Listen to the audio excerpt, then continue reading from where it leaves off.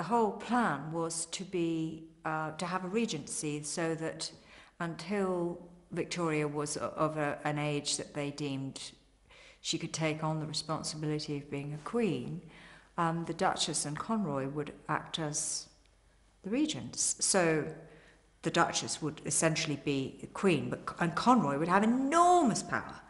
But it didn't work out like that.